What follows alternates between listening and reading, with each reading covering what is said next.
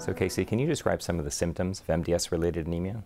So the symptoms of anemia are not necessarily specific to MDS, but patients with anemia in general tend to complain of fatigue most commonly, just feeling tired.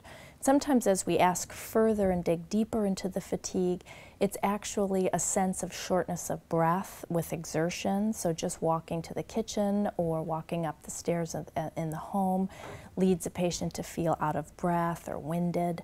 The need to take an extra nap during the day to sort of recover after a period of exertion.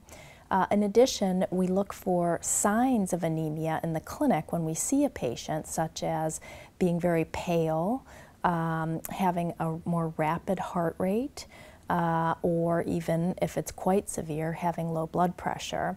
And some of those signs are what drive our decision to offer a blood transfusion if the anemia is quite significant.